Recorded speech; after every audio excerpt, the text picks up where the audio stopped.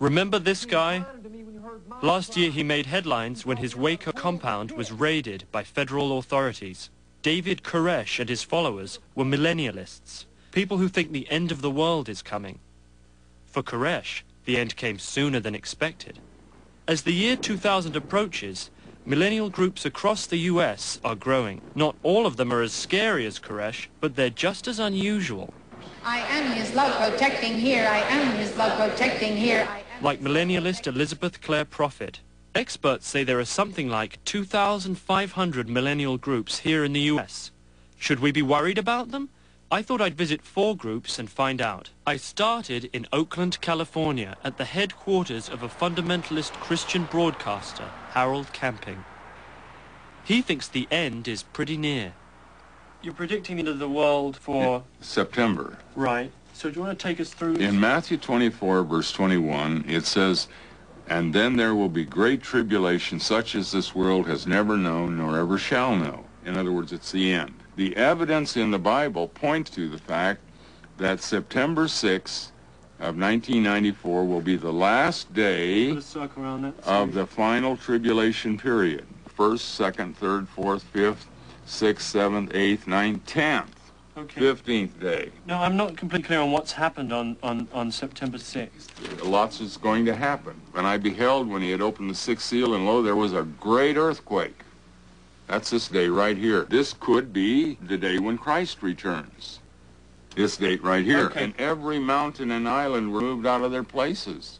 In other words, tremendous cataclysmic things are happening all over the world. It is terrible, super terrible, and everyone will know it's Judgment Day. But it'll be too late for salvation, because that ended on the 6th. It's possible, I suppose, that no one will end up in hell, that everyone will be so good. No.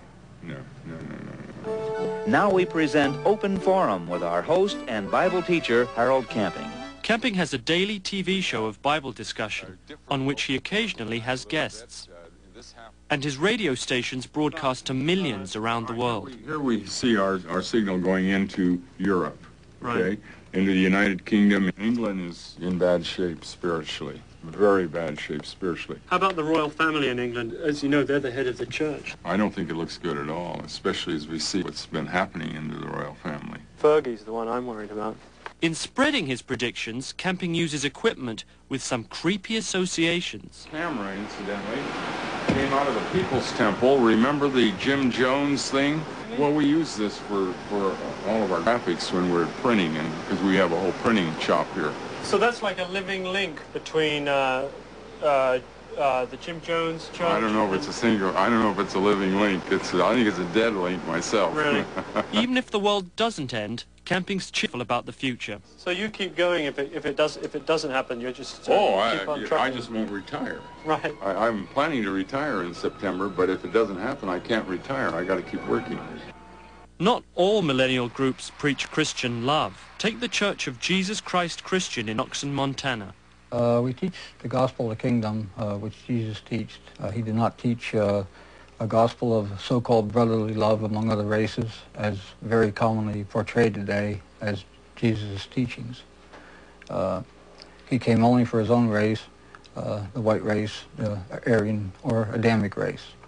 Churches like this one have more than 50,000 members nationwide, and they're preparing for the worst. We believe now that we are in the very end times. There's going to be great tumult and great violence and perhaps riots and that type of thing, interracial in nature in the cities.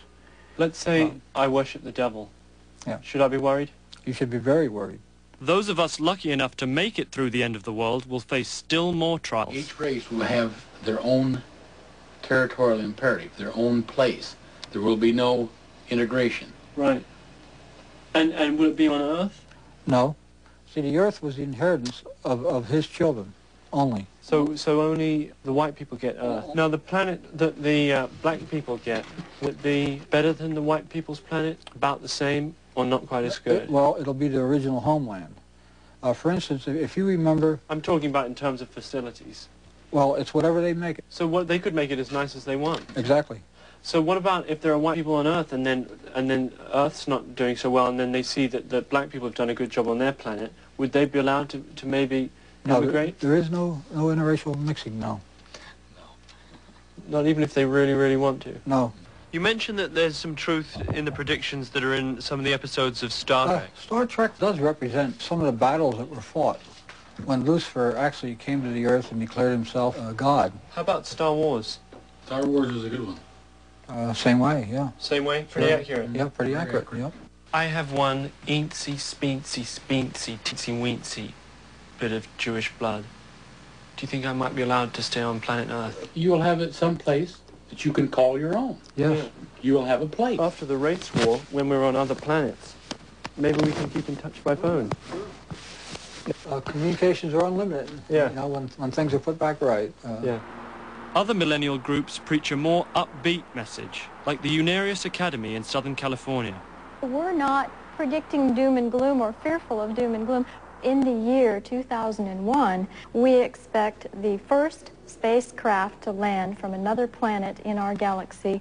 The Unarians claim thousands of followers, but somehow they don't seem the types to stockpile weaponry.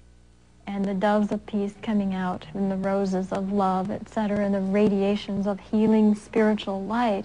And if you look very closely, there's one tear coming from Satan's eye there. The Unarians took me to see the 65 acres they've bought for the spaceship's landing and lent me a Starfleet uniform.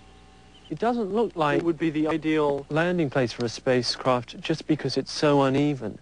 Oh, well, Do you foresee that as a problem? the technology that they possess, the Space Brothers, and considering where they come from, their planets, their cities are entirely in advance of anything that we know of. Is it okay to call them aliens? No, they're not aliens. They're Homo sapiens. Like you and I, they have the same anatomy. The Homo sapiens. sapiens. They're going to be those little small guys with No, those small guys that you see, they're just manufactured robots. Like other religions, the Unarians like to sing hymns, in their case, to the spaceships. From out of the spiraling galaxies, from the roaring seas of carpeted energies, come the vehicles of light.